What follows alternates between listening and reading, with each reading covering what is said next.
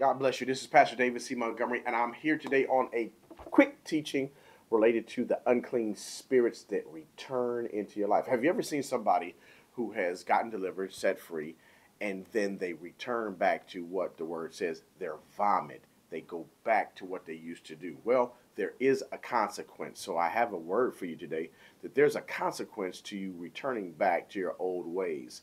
We do not need to stay in a state where we return back to what used to be the old. It's called a familiar spirit, or one that has what we call backslide. You ever heard somebody say backslide? Well, I return. Well, you backslid, you back into what you used to do.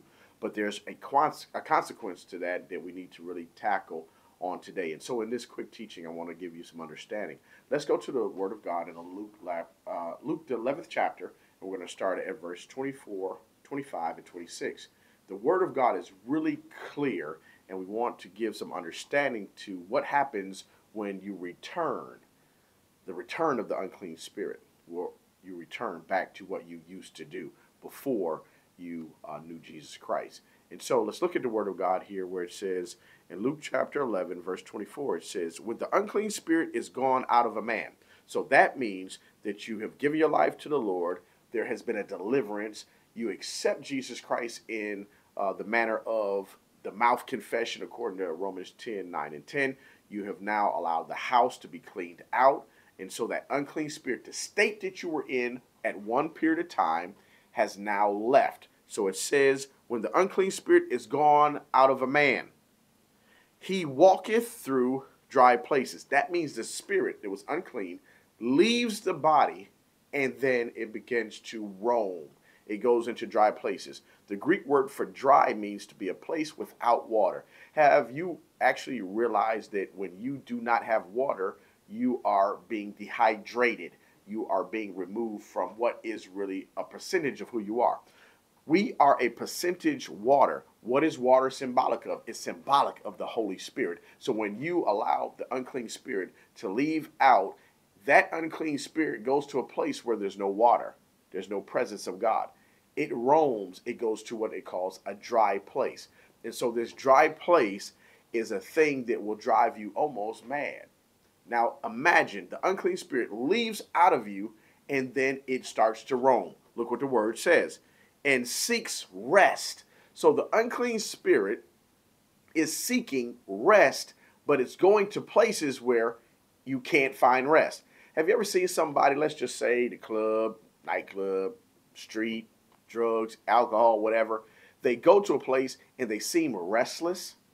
It's because the unclean spirit that's in you has a mannerism that causes you to try to seek rest, but you can't find it. Up at night, tormented.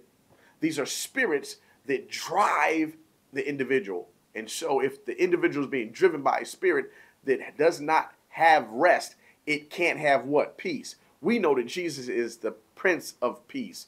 And so without him, you have the opposite of peace. You have where you're seeking rest, but you can't find it. You're in distress. Wow, that is a word right there. You're in distress. So I'm roaming, I'm seeking, but I can't find rest, what? For my soul. Now, this is a demonic spirit that has been casted out of you. So when we look at this verse 24, it's so powerful to get the revelation that it says that the unclean spirit is gone out of the man. He walks through dry places. So it lets us know that the demonic spirit, the unclean spirit, is walking, roaming, seeking a place of rest. It can't rest until it finds a house. It needs a vessel. So it's seeking, but it's in a dry place. It's a place, watch this, that has no water. What does the body? If the body is a percentage of water, it needs to have a house that has water in it. Wow, that right there, that's deep. It needs to have water in it. So it's roaming and seeking for a place of rest. Look what the rest of the word says.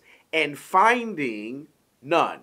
So the search of an unclean spirit is that they cannot find rest. It does not have a place once it's been casted out of the body. So it has no place to rest. It has no place to make home because it has been evicted. When we give our lives to Jesus Christ, we evict the old demonic spirit that was in us. You know, we were half crazy, but now you're sane. You missed things in your life, and now God granted you those things? Because there's a change. The change, men and women of God, is so powerful that when you give your life to Jesus Christ, you begin to shift from one dimension to another. So I go from crazy to peace, without to having, and now we have this period where we don't have rest, we have torment, but now I have peace. What? The peace to surpass all understanding. So we exchange God and the exchange from what we used to have when we were demonically oppressed. And so the demonic spirit, if it's wandering looking for rest, why would you want distress or a place of a lack of peace in you? That's why we want to get delivered. That's why we want to give our life to Jesus Christ, because now he is the Prince of Peace. He lives on the inside of us, and then we now, watch this, can find rest. If you read Hebrews chapter 4, it's very powerful. It talks about how we have this rest, yet that we have not obtained. What is that rest? That rest speaks to us understanding that in the sixth day we were made. Man was made in the sixth day. The man fell in Genesis chapter 3, and because sin got into who we are, into our being, we have a distress signal that was sent. And guess what? Thanks be unto God that Jesus Christ heard the signal, and then he came in the form of man, birthed into the earth, died, was buried, but rose again with all power and authority in his hands. So now the distress changed into peace. So why would you want a demonic spirit inside of you if the demonic spirit is still looking for a home? This is real powerful. Let's look at it and we'll go a step further. So the unclean spirit has gone out of the man. He walks through dry places, seeking rest, and finds none. He says, so watch this, the demonic spirit speaks. So every person that doesn't believe demonic spirit speaking, you read verse 24. The demonic spirit speaks after it finds no rest. So the demonic spirit is speaking. Says, guess what? Today, many demonic spirits are speaking. And guess what? The problem is we got Christians that believe what the demonic spirit is saying. Unsaved people believing what the demonic spirit is saying. So we got to identify when a demonic spirit is speaking compared to when God is speaking, compared to when we are speaking. There's three people speaking. There's God speaking, demonic spirit speaking, and then there's you speaking. And sometimes we're saying that, oh, God said, and really it's you speaking out of your flesh. Or it's a demonic spirit that's speaking, and you have come into agreement with the demonic spirit of what he's saying, and now you think it's truth. Wow, we got to make sure who's speaking. That's a whole nother subject we'll deal with.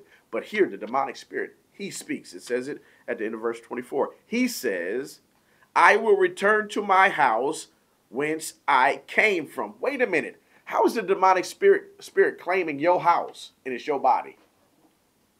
Wow. It says it. The demonic spirit, it finds no rest. It finds no place to live. And it says, the demonic spirit says, I will return unto my house. So the demonic spirit claimed you. He claimed your house. I don't know about you. I'm in this thought pattern. If it's mine, I'm not letting you say it's yours. But the demonic spirit claims you because if you're open, you allow the demonic spirit to come in and then he sets up residency. Do you know in certain states there's this law that it's called the squatter's rights?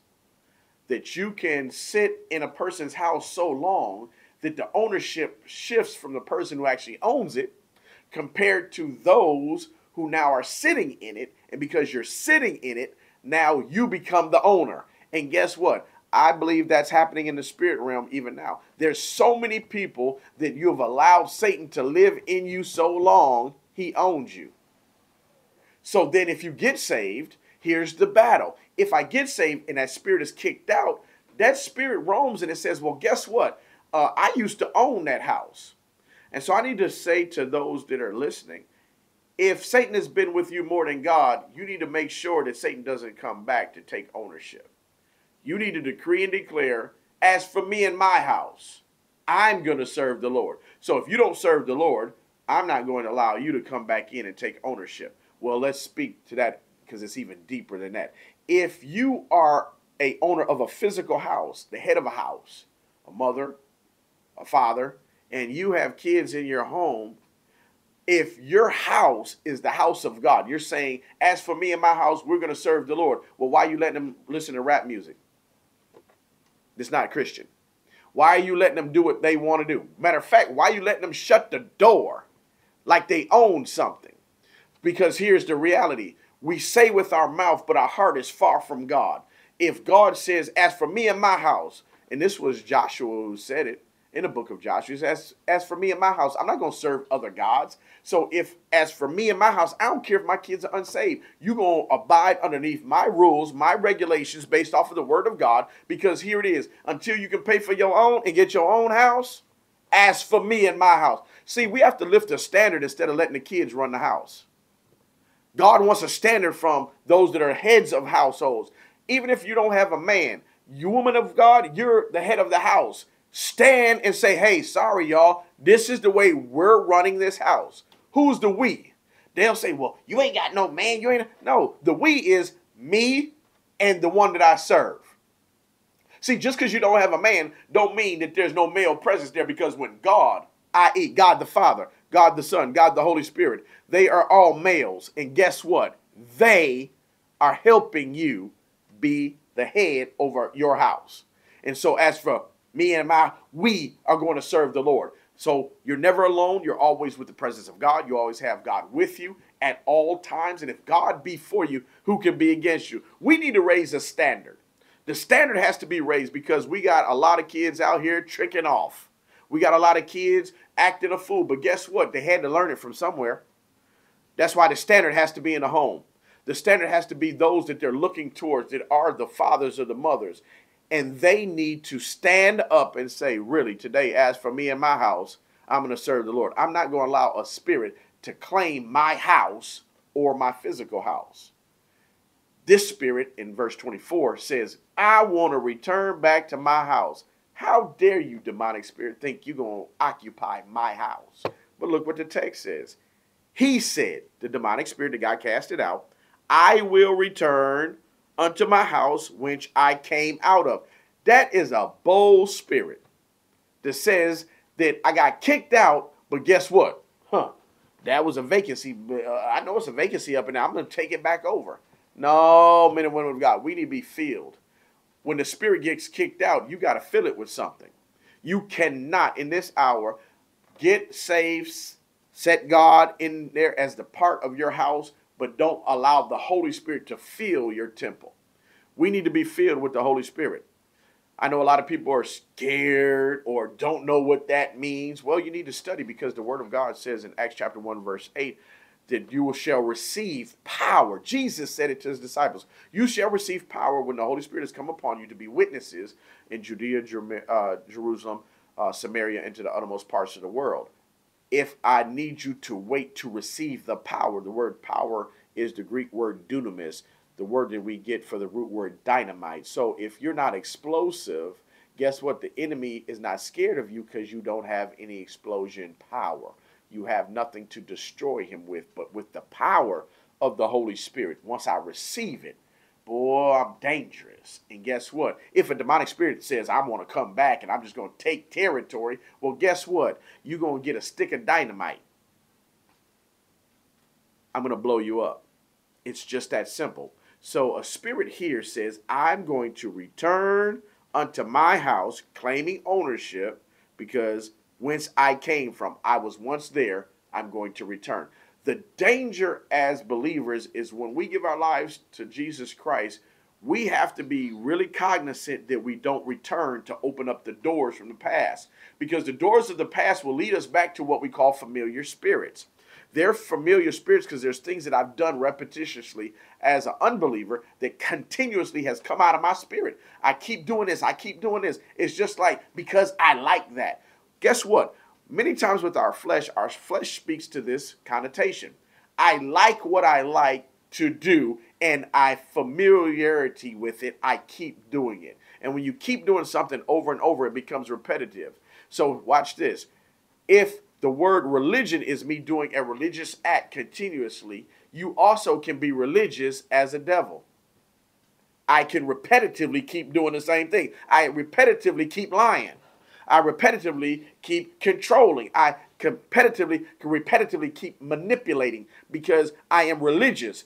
We look at it as just in the house of God, but guess what? You can be an unbeliever and be religious.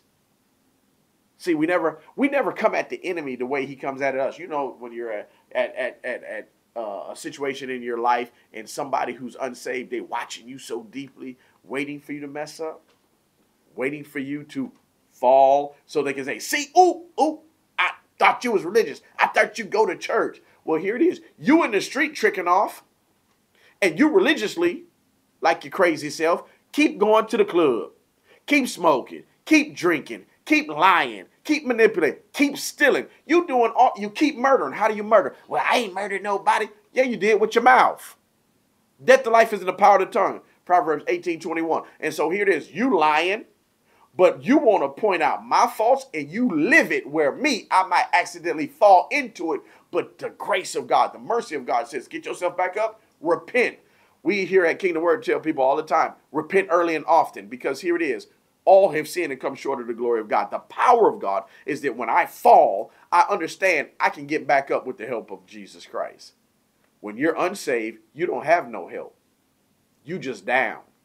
And some of us, when you're unsaved, many of you are in a place where you're so down, Satan leaves you there because he already got you. Ain't no need to attack you. It's no need. You already on his team. You got the jersey, you got the ticket, you got the seat, because that's who you are. It's become a nature standpoint. But when you get delivered, and I decree and declare to whoever's listening to this today, saved or unsaved, I decree and declare your deliverance. You can actually go to church and still need deliverance. Ooh, wow. That's deep. Yeah, you can actually be in praise and worship and still need deliverance. You can be an usher, need deliverance. Let's get even deeper. You can even be the pastor of the church and still need deliverance, still need to get some things casted out of you. Why? Because there might be a spirit in you while you even preaching. Ooh, wow. You serious, Pastor? Yes, it happens because the word of God says all have sinned and come short of the glory of God. We have to understand that the book of Romans is so powerful. It says that the wages of sin is death. You're living underneath death, and God is saying, I don't care you go to church. I want to know a man by the heart. I want to know your heart. I want to know your spirit. Because if there's an unclean spirit in you, it has to be casted out, or guess what? You living with a demon. You ever heard of sleeping with the enemy? Many of us are sleeping with the enemy and don't even know the enemy is us. We allow that spirit, watch this, to come back in. That boldness of that demonic spirit that left says, guess what? I'm going to go back to my house. He's telling you, you don't even own it. I'm going to come back in. And look what the text says in verse 25. And when he cometh, so in other words, he coming. Let me give everybody a word. The demonic spirit that got casted out of you is not going to leave you alone. So if you have been dealing with a spirit that is wrapping around itself around drug addiction, guess what? And you've been delivered of drugs, guess what? That spirit's coming back. It's roaming. It may be gone for a season, but guess what? It will come back. How do we know? Satan tested Jesus, Matthew chapter 4, in the wilderness. Jesus, Son of the living God, 100% man, 100% God, destroyed the forces of darkness that Satan was trying to test him with the word of God. Whenever we start reading the word of God, isn't it amazing we fall asleep? We get tired. Our eyelids get heavy. Now all of a sudden we get distracted. The kids start acting crazy. Your favorite Netflix show is on. It's amazing, all of these distractions, but Jesus defeated Satan in Matthew chapter 4 in such a powerful way because he had the word of God, because he is the word of God. So when you accept Jesus Christ, the word of God is in you, and you need to allow him to be released. He spoke the word. He said, it is written. Once he defeated Satan in the temptation or those 40 days in the wilderness in Matthew chapter 4, it says that Satan departed for a season. In other words, he was casted out. He wasn't in Jesus, but Jesus casted him from his presence. Now we, here in this text, the demonic spirit is in the man and gets casted out. When Jesus told Satan to go, he cast him away from him. It says that he left for a season. So in other words, he will go roam But then he'll say, let me go back and test. So what does that speak to those that are believers and even the unbelievers? You may defeat Satan at one period, but it does not mean that is an eternal defeat. He's going to come back, just like this spirit in verse 25. This says in verse 25, and when he cometh, he findeth it, what? The house, swept and garnished. In other words, it was furnished. So the demonic spirit leaves, goes into the wilderness. It goes into a place where it's trying to find rest. It finds none. And then the demonic spirit speaks and says, I'm going to go back to my house where I got kicked out of. He goes back to that place and he finds that it is empty. It's furnished, but it's empty. In other words, nobody has taken occupancy. See, we need to find out who's taking occupancy in your house. Is it God, or did you leave it vacant for that spirit to come back? Somebody's going to take ownership. I decree and declare today that you need to allow God, the Son of the living God, Jesus himself. And then as Jesus ascended, he had the Holy Spirit descend to live in us. So in essence, we can have somebody owning the house. Have you ever had a good babysitter? We need you to babysit our house. If the babysitter is there to babysit the house, nobody should have authority to throw the babysitter out because the owner of the house has given the babysitter the authority to rule that house. We got to ask the question today. Do you have somebody being a babysitter at your house? Or is your house open for somebody to just take ownership? Again, squatters' rights. This demonic spirit in verse 25, it says, and when he comes, he findeth it swept and garnished. I went back to the house and I found that nobody was taking ownership. It was cleaned up because the cleaning, watch this, came from the eviction. Have you ever had to move from an apartment and they said for you to get your deposit back, you got to clean that room. You got to clean that apartment. You can't just leave it anywhere because if you leave it unclean, then guess what? Your deposit you're not going to get. Many of us, men and women of God, when we allow Jesus Christ to clean out our apartment, our house, he does not leave it where you won't get your deposit back. He makes sure it's clean. It's squeaky clean. Now, Satan will come back as he does in verse 25. He comes back and he finds that it's garnished and it's been swept. In other words, it's been cleaned. Why? It got clean when that demonic spirit got out your life. When you got rid of the demonic spirit, guess what? God cleaned you up. And this is where we got to rejoice in the Lord. And always, again, I say rejoice. He cleaned me up. Guess what? I don't have that demonic spirit running anything anymore. He's not there. But we need to understand this next verse because this next verse is the key to our deliverance, to stay delivered. That's the word I want you to catch. Stay delivered. Look at verse 26. Then goeth he and taketh to him 7 other spirits. Wait a minute. The initial spirit that got kicked out, that unclean spirit, came, checked the house. He needed to see, has anybody moved in? He finds it swept. It's still clean because once a demonic spirit gets into you, have you ever realized you become real dirty? Ooh, that right there. When an unclean spirit is in you, you can't keep your house even clean. For all my hoarders, oh my God, help me, Holy Ghost. For all those that like to hoard and don't like to clean up. Old school used to say it like this. Cleanliness is next to godliness. Well, here it is. If your house ain't clean, you can't put stuff up underneath the bed. You got to keep stuff clean because it's a representation of who you serve. I serve a God that's clean. He ain't letting stuff just linger. Ooh, I'll come back and get that. Well, guess what? You better get to it. I decree and declare that somebody needs to clean their house. It's springtime. Somebody needs to go and clean out some stuff. You know you ain't wearing that old dress. You ain't wearing that old suit. It's time to clean some stuff out. Why? You can't expect God to bring new when old is in its place. That's a word. Somebody need to get rid of that man. Somebody need to get rid of that girlfriend. Hold on. If you are seeking God for a mate, how can she be a girlfriend when you looking for a wife? Uh-oh. Help me, Jesus. A man that findeth a wife findeth a good thing. So I ain't never been looking for a girlfriend. I've been looking for a mate, a wife. Guess what? Wives don't sit on every corner. Wives ain't at the club. Wives ain't drinking. Wives ain't smoking. Wives ain't talking about pass the weed to the left hand. No, they ain't doing all that. No, a wife, if you'll go back to Proverbs chapter 31, start at verse 10, look at the characteristics of a virtuous woman, someone that can stand in a wife because she has, in those texts, you'll find that she has a husband that she's caring for. She has kids that she's caring for. So she ain't just somebody that got kids but ain't got no man. Ooh, Jesus, I know that's something else because we got to clean the house. So if you got the house clean, this demonic spirit comes back and sees that it's unclean and says, guess what? I don't want to be alone. You ever know that demonic spirits don't want to be alone? So watch this. Verse 26, the demonic spirit, look at it. It goes and he, the demonic spirit, taketh to him 7 other spirits. So if demonic spirits don't want to be alone, why you don't invite the Holy Spirit into your life? Talking about, oh, I'm alone. So many people, it's amazing. I keep hearing how you so alone, but you don't even let the Holy Spirit in. A demonic spirit goes and gets 7 other spirits. Look what it says.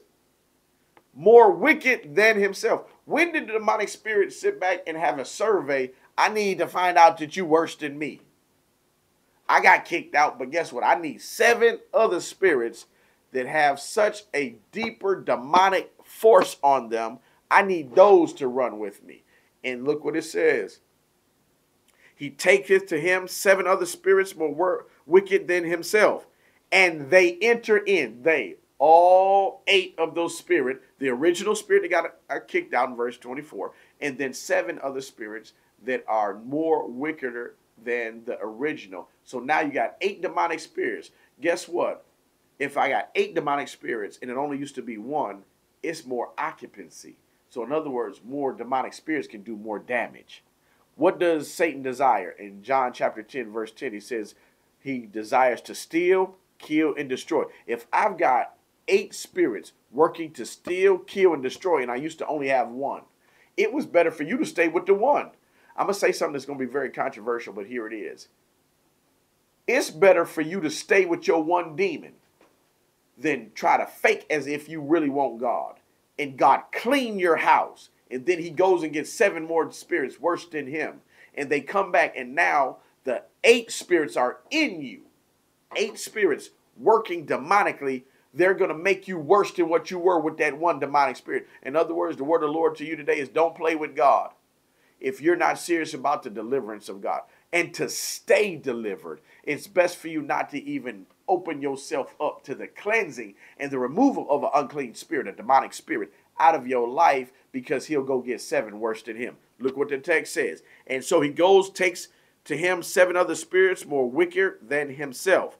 And they enter in and dwell there. They set up residency. Didn't the initial spirit, the initial unclean spirit, didn't it say, I'm going to go back to my house, which I came from? So in other words, I'm going to take ownership once again of the place that I once was at. And now we find that once it takes up residence with 7 more spirits that's worse than he, that initial spirit, it says the last state of this man is worse than the first state. So how you are in the end is worse than how you were when you began. So you began with 1 spirit, but now you open yourself up, got clean by the power of God, Holy Spirit, and did not feel the house. And so that spirit came back through temptation, through coming back to another season when maybe you're not so focused in God. You're not praying, you're not fasting, you're not worshiping, you're not attending services to be able to be built by a pastor because a student is not greater than the teacher. You need a good teacher. You need somebody. And let me stop with this aspect really quickly. We got to stop with all this mess out here in the world talking about we can't find no good pastor. If the Holy Spirit is hearing you and is in you, he will lead you and guide you into all truth, according to the word of God in the book of John, chapter 14. If the Holy Spirit will lead and guide you into all truth, if you end up in a bad church, maybe you led yourself. Checkmate. If you led yourself, You're wondering why you're in a bad state, and then you get abused. Oh, I've been so church hurt. I'm so sick of this denomination that God created. You know what you are? You're an excuser. What's an excuser? You like using excuses to cover that you want to keep doing what you want to do in your flesh. We have, I don't want to attend church because ain't no good pastors. I'm sending a word to you, and I hope this busts you right between your grill. You need to understand you're lying. The Holy Spirit, if the Holy Spirit leads you and guides you into all truth, the Holy Spirit is not going to lead you to a place where you're going to get damaged. Period. I'm going to say it like this.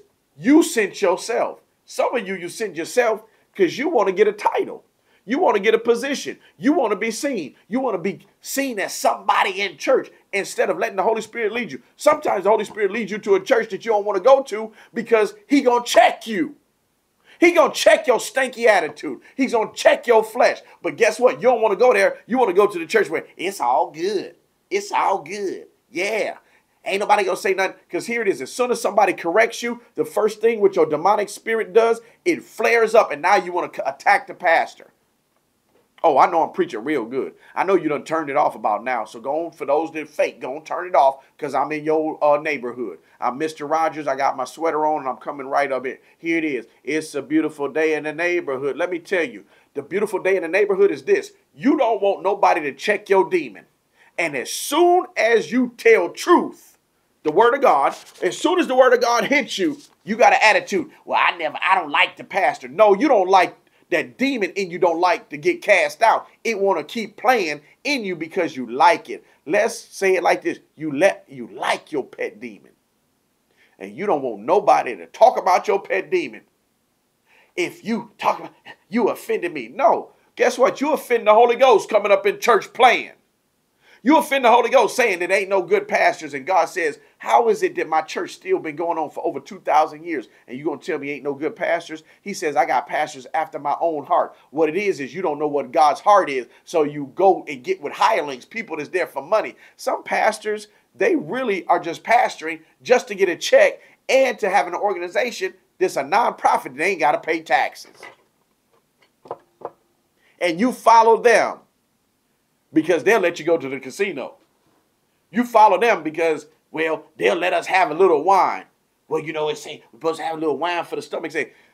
Well, yeah, Paul did say wine for the stomach's sake as a medicinal to deal with the infirmities that's in your body. He didn't tell you to drink the whole 40.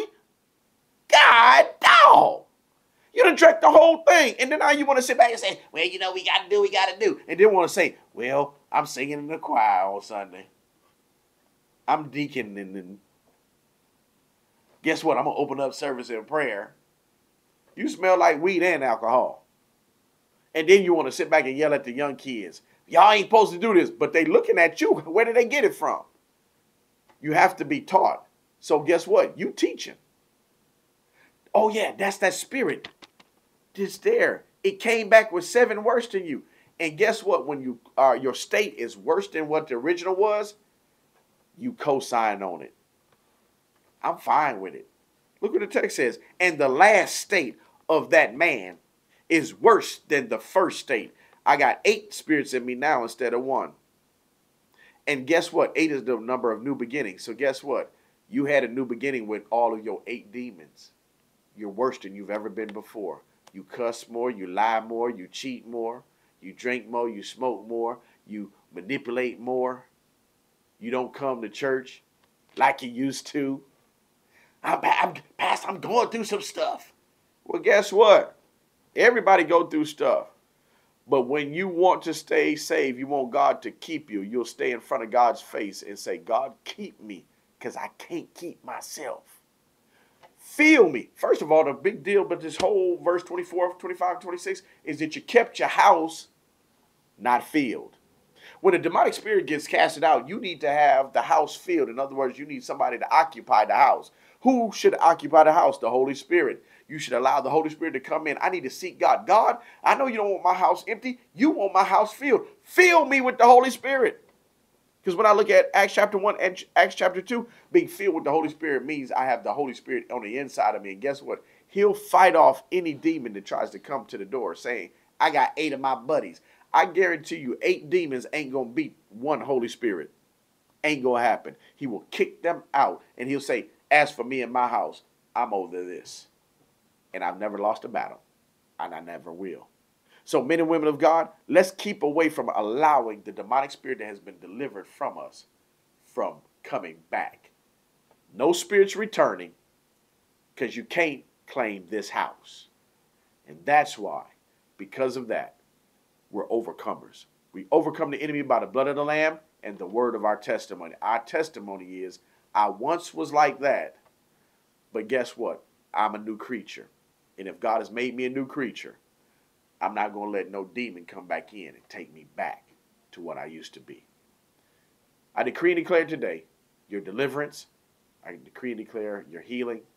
And I decree and declare we're not going to let the demons from the past return.